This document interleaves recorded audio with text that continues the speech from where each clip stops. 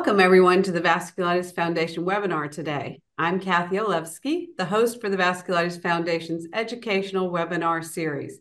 I'm also a patient living with MPA vasculitis. Today's webinar is about the PEXIVAS trial. I hope I said that correctly, but we're grateful to have Dr. Mike Putnam with us today to educate us and answer some questions. And before we get started, I'd like to introduce him. So Mike Putnam is an assistant professor of medicine at the Medical College of Wisconsin, where he is the medical director of the vasculitis program and maintains an active practice in general rheumatology. He's involved in education and currently serves as the program director for the rheumatology and associate program director for internal medicine. His research interests include clinical trials in vasculitis, Myositis. myositis, big data epidemiology, and meta research. He's an associate editor of the journal Rheumatology and hosts the evidence-based rheumatology podcast. Well, wow, you're very, very busy. So we appreciate your time today. I want to say welcome, and I wonder if you could also give us any disclosures if you have any today. Yeah, thanks so much for having me. I appreciate being here. It's always an exciting time to get to chat with the VF. I have disclosures. I work with a number of companies on clinical trials, and then I have done consulting things as well, and it's all available if you have any questions. So I am excited to talk about PEXIVAS. It's one of my favorite studies. It's a study that has really changed the landscape of ANCA-associated vasculitis, and it's something that I think we hear a lot about, and it's affected our practice, but it's sort of hard to wrap your head around. So I was going to share my screen here and give you what I think is a very grossly oversimplified infographic, which still looks kind of crazy. But I think this is good context for what PEXIVAS did. So can you all see this right now? You can see it. I'm going to jump around a little bit, but I'm going to come back to this at the end again and sort of highlight some of the most important things to know about the PEXIVAS trial. So the first thing to note is, what does PEXIVAS even mean, right? So PEXIVAS means plasma exchange and glucocorticoids in severe ANCA-associated vasculitis, or specifically the trial that was related to that. So this is a large randomized controlled trial that was conducted in 16 countries and included patients with ANCA-associated vasculitis who either had renal involvement or pulmonary hemorrhage. And ultimately, they wound up enrolling 704 of these patients, which is an enormous number for a rare disease. But the first thing that I think people get hung up on when they're trying to understand literature like this is, what does it mean that this was a trial? In our daily lives, we're always trialing things. I trialed a new kind of coffee this last week and it didn't taste very good. But that's not the trial that we mean in the same way that we talk about the PEXIVAS trial. So I want to explain a randomized controlled trial first. Now, when we are doing a randomized controlled trial, we start with the population of interest. The population can really be anybody. It can be little or big. It can be any disease, whatever you want. However you want to parameterize the group of people, whatever group of people you're studying, you grab a population of them. You can't randomize everybody with vasculitis. We randomize some people with vasculitis and hope that that can generate information that is applicable to all of the community at large. And this is where the randomization word here becomes incredibly important. So this is my infographic that I created, and I hope you like my little randomized wand there. I included the wand because randomization is magical. And randomization is magical for a couple of different reasons. If you think back to the coffee that I made earlier today, I picked it out. It had a very pretty label on the front of the coffee. It smelled good when I opened it, but I knew exactly what I was buying. There was no comparator group, and this wasn't a randomized trial. It was just me trying something, right? And a randomized trial is very different than that. So in a randomized trial, what we do is we recruit patients to get into the study, and we say, hey, person who has newly diagnosed moderate to severe ANCA-associated vasculitis, I want to treat you for this disease, but I have this trial. And if you would like to participate, you will be randomized to one of a couple different groups, one of two groups, one of four groups, depending on the trial. So in this case, when you randomize people to, and I'll talk about that in a second. But so the importance of this is that by randomizing people, we get rid of all the biases that usually affect medical decision making. When you get randomized in the PEXIVAS trial to the plasma exchange arm, you are randomized to getting this treatment. And when you randomize to the non-plasma exchange arm, you're randomized to not getting that treatment. And you wind up in one of those groups, not because of some characteristic that's intrinsic to you or some preference of the doctor who's treating you. You wind up there because of this randomization process. And so it equilibrates a lot of the biases that affect medical decision making and affect sort of smaller non-randomized data. The other thing is that when you randomize enough people, you wind up getting an even distribution of important characteristics. So you wind up getting about the same number of men and women, about the same number of racial groups, about the same number of degrees of illness. And then perhaps most importantly, the things that I just mentioned are all things that you can mention. But when you randomize people, you also get roughly the same number of unmeasurable things. So how many people do yoga? How many people eat acai berries? Those things wind up being evenly distributed through the process of randomization, which is really a magical thing. Then you intervene, so you get something or you don't get it. We follow you over time, and then we assess some important outcome measure.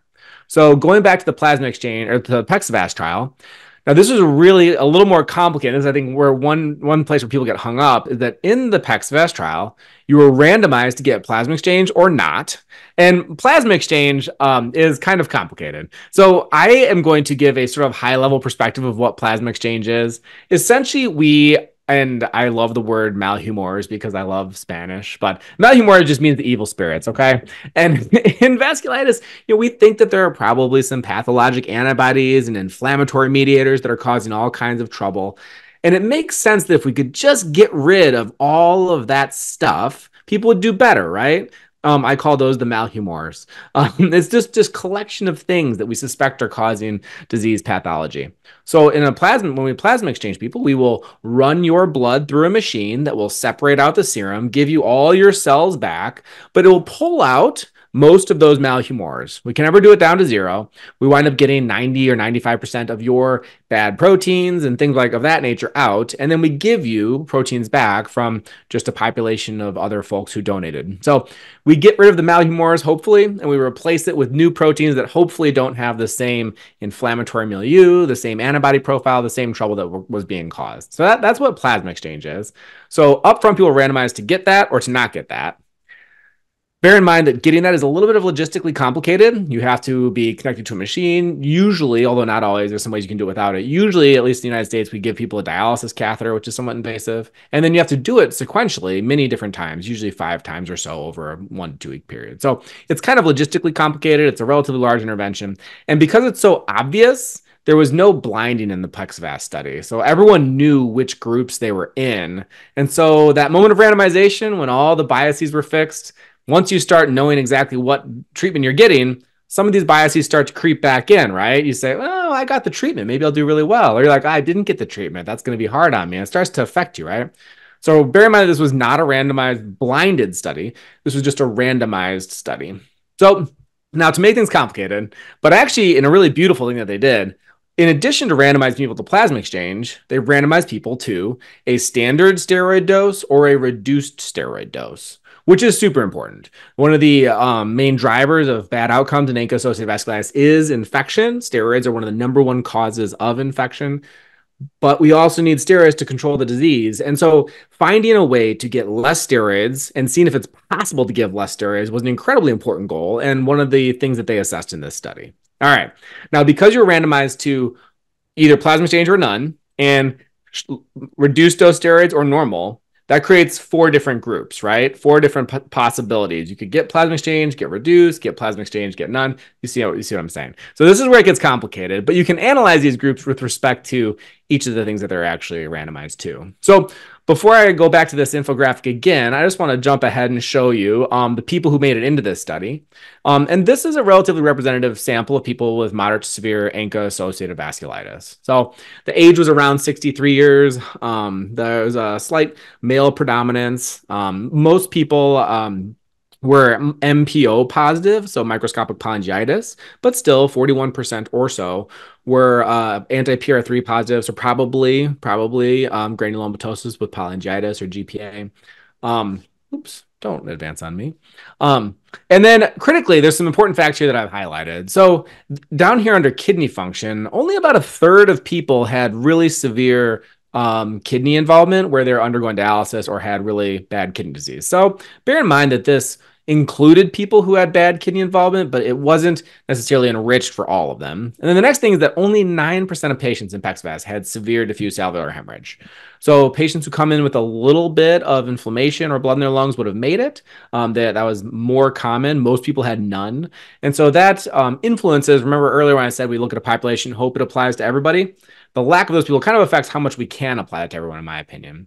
But this is a picture of the primary outcome from the study. So on the left, this is a Kaplan-Meier curve. They're kind of complicated to interpret, but on the bottom here, you have years. So you can tell we're following people over years. And then on the side here, on the side axis where it says death or end-stage kidney disease, we have the primary outcome of the PEXIVAS study. And so when I say primary outcome, remember when I showed you that slide and I said we measure some outcome? Well, at the end of a trial, we want to know whether our intervention, which in this case was plasma exchange or a reduced dose glucocorticoid regimen, we didn't know whether that intervention worked, right?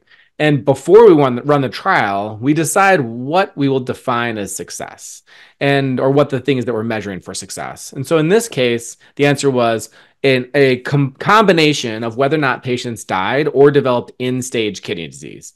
And I think that's a great outcome because that really matters to patients. Sometimes in trials, you read it and you say, man, it's important to get this thing, but I guess what's an ACR 20% response? That's good, but it's not like the best thing imaginable. Whereas not dying and not developing end-stage kidney disease is incredibly, incredibly important. So we looked at an incredibly important thing for our patients.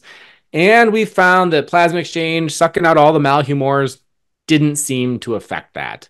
So the red line here are people who got plasma exchange. The blue line are people who did not get plasma exchanged.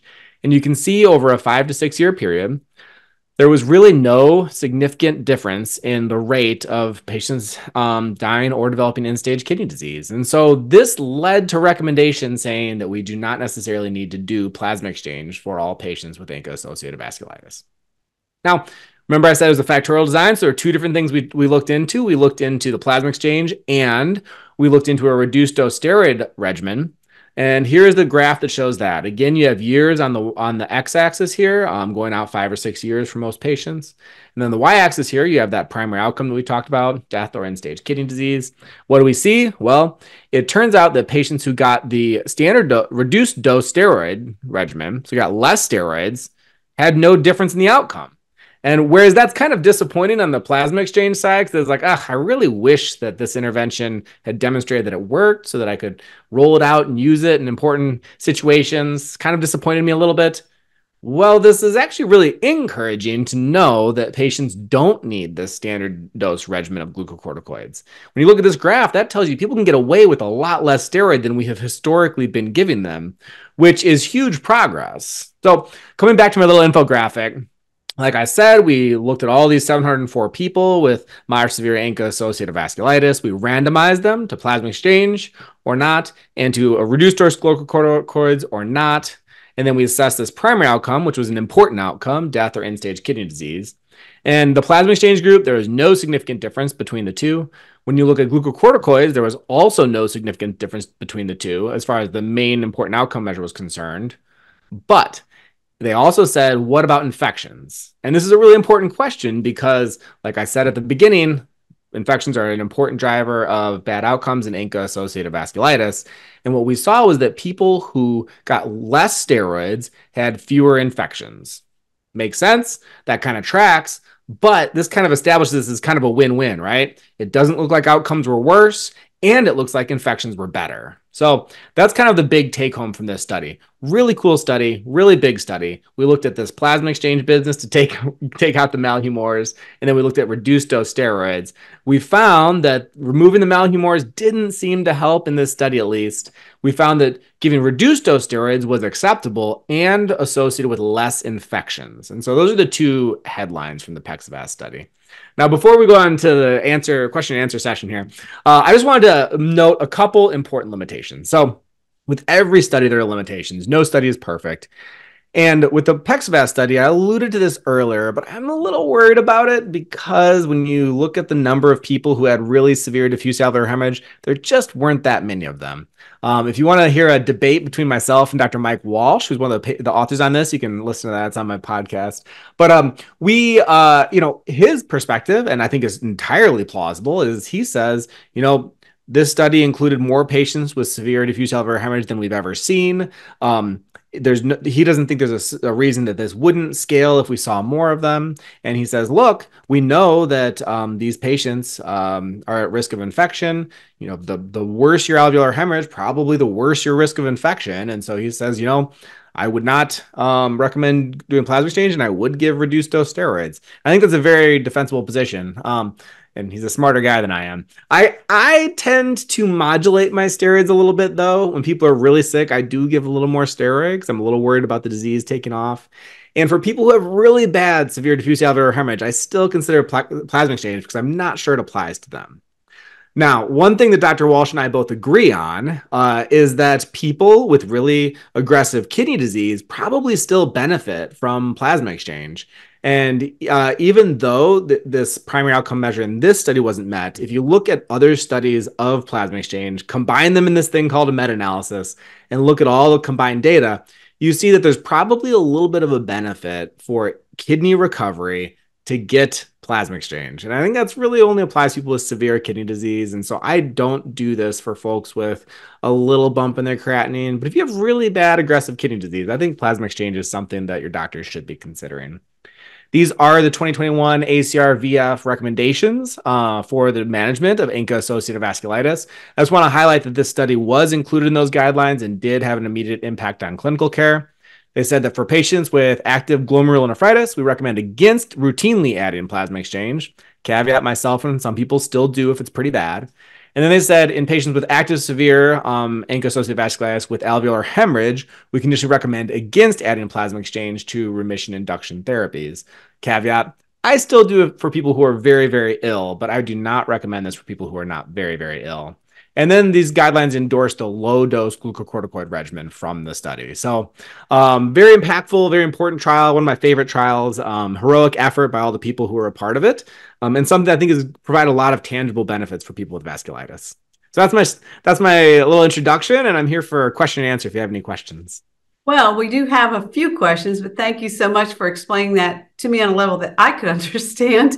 I actually, as a patient, had a couple of questions. When a study like this happens and they make new recommendations, for instance, that, as you said, plasma exchange is not necessarily recommended in most cases now, just for people that are super sick. I had plasma exchange. So that's kind of what got me thinking about this. But I was very, very, very ill at the time. Does that change for patients, like as far as insurance and things, is because there are new recommendations that make it harder for us to get these things if you're the doctor and you see me and I really need it? That's a complicated question. Insurance is a great big black box, and so I don't know that I can make any definitive statements on that. I will say that because this is something that is almost exclusively done in hospital settings, that what winds up happening is we recommend it's done during the hospital stay, and then the hospitals fight the insurance companies, and who knows what comes out the other end of that whole negotiation. So guideline recommendations are important in getting things covered, but when it comes to plasma exchange, because of the typical hospital setting, it's a little less clear how that all shakes out.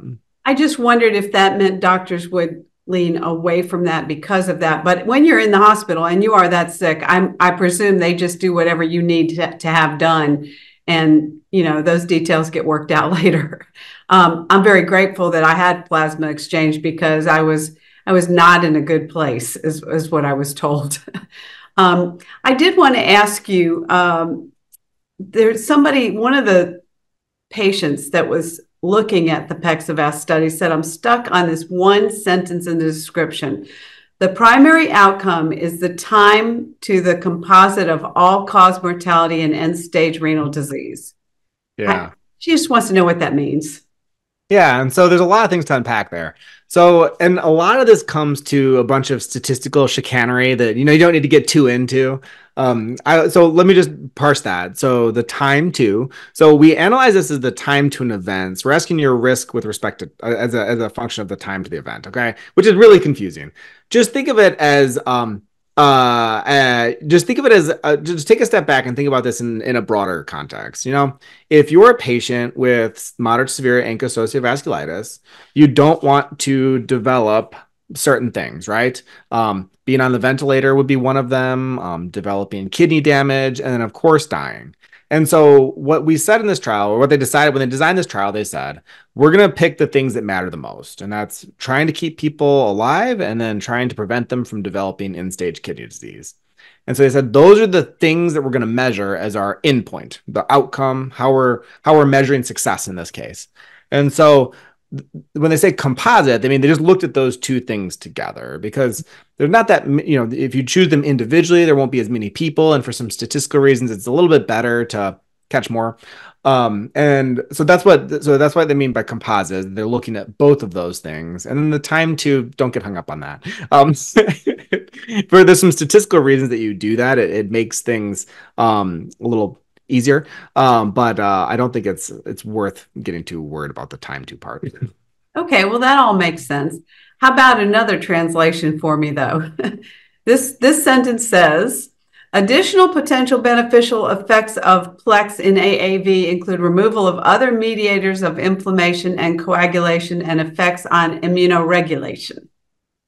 Okay, I love it. That's quite the sentence. So let me give some thoughts here. And so when I think about this, I try to get too hung up on the theoretical benefit of therapies.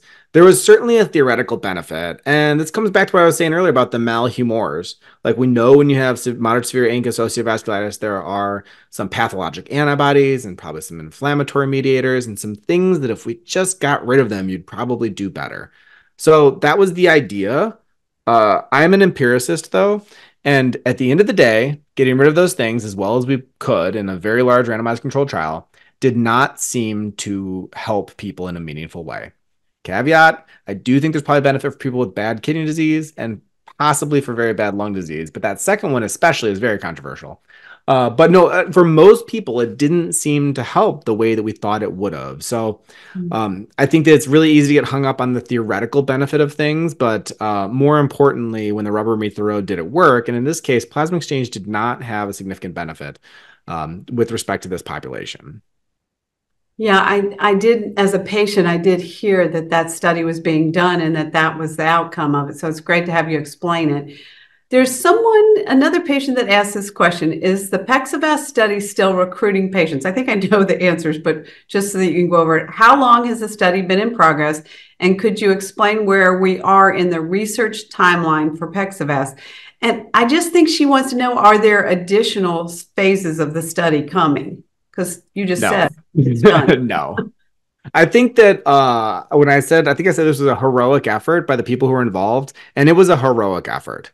You have to bear in mind that there is not a lot of funding for running randomized controlled trials that are investigator initiated like this.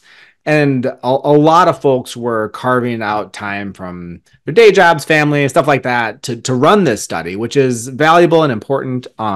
But it was a very big undertaking, and it has concluded. There are no more enrollments into the PEXIVAS study at this point, and they're not going to be enrolling more people. That said, there's an enormous amount of data that came from PEXIVAS, so you're going to keep seeing papers emerge as we get more analysis. So there's papers being published from the trial on a regular basis, probably will be for the next couple of years or so. But they're smaller and smaller and more niche and niche. The big take home points were all in the original paper, I think. And there's unfortunately it is concluded. Well, yeah. we got the information that we needed from it, so that's great. And I did want to say that it seems like this study in the scale and international involvement has a lot of value as a model for like collaborative research. Can you elaborate on how a study like PEXIVAS is helping to set the standard for large scale studies down the road? Absolutely. I'm particularly interested in this. I think that there's a couple of things that made PEXIVAS possible, and I was not a part of it, but just from the outside looking in, for one, there was a group of dedicated clinicians and patient advocates and people with the Vasculitis Foundation and funding agencies who tried to make it happen. So I think that's one important thing is you have to have a lot of support, and you need to have a lot of institutional support to run efforts like this. The second thing is that they're very creative. I mean, doing this factorial design, we don't see that very often, and they got a lot of information out of the study in part because of that. I think we should be doing a lot more factorial designs, especially in some of these pharmaceutical studies where pharmaceutical companies are spending billions of dollars to run a study. I mean, throw me an arm where they look at different steroid tapers, or give me like a methotrexate or none arm as well. I feel like there's a lot of opportunity to be doing things like this where we get the most we can out of this enormous effort of recruiting people and randomizing people and following people. Why don't we randomize twice or something like that? So those are the first two take-home points. And then the third take-home point is just the importance of randomized controlled trials in general. There's a reason that we're not talking about the observational data that I do. I do observational research. I love it. I think I can answer some small, important questions, but you will never get as reliable as an answer with an observational study as you will with a large, well-conducted randomized controlled trial as we did here. So I think just emphasizing the value of randomization as a thing that we do in medicine to answer important clinical questions is a real legacy of PEXIVAS. Well, thank you for explaining all of that to us and for maybe giving us a more thorough knowledge of the PEXIVAS trial itself so that we understand the plasma exchange part of it and also the reduced steroids. That was interesting too. And I did want to say thank you so much for spending your time with us today. I also like to tell the viewers, so I'm going to share my screen for a minute, about how they can actually help with some patients wonder, how you can have an impact on important vasculitis research? And the answer is that you should join the VPPRN, which is the Vasculitis Patient Powered Network. And I'm a patient champion for the VPPRN, and I encourage other patients to join it as well. There's some biannual forms that you'll fill out. It's very simple. I can't tell you everything about it. So if you'll just visit the vpprn.org website, you'll find that it is a global patient registry and that patient data drives research in vasculitis by providing researchers with important information about you and your experience. And that's key for advancing our knowledge of vasculitis. So today we would also like to thank the Vasculitis Foundation for their support in hosting these medical webinars and our sponsors, Amgen and AstraZeneca and Novartis. And of course, thank you, Dr. Putman, for explaining things to us today.